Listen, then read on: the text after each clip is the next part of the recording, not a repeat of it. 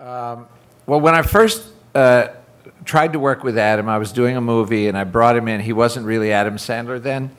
He was just a guy, and I brought him in 4 times, and the producers wouldn't hire him. And 2 years later, I went to go meet him on Happy Gilmore, and I was all prepared to try to sell myself for the movie, and I walked in, and he said, "You tried to get me in that other movie," and I said, "Yeah," and he said, "Okay, you've got this movie." And that's who he is. He's the nicest, most loyal, terrific, wonderful guy as a partner that you could ever imagine working with him. I've done 8 movies with him, and I directed a 9th that he wrote called Benchwarmers. Yeah. I've done 3 movies with Kevin, and 4 with David, and 2 with Salma. So I think I'm the luckiest guy on the planet. And 1 with Taylor.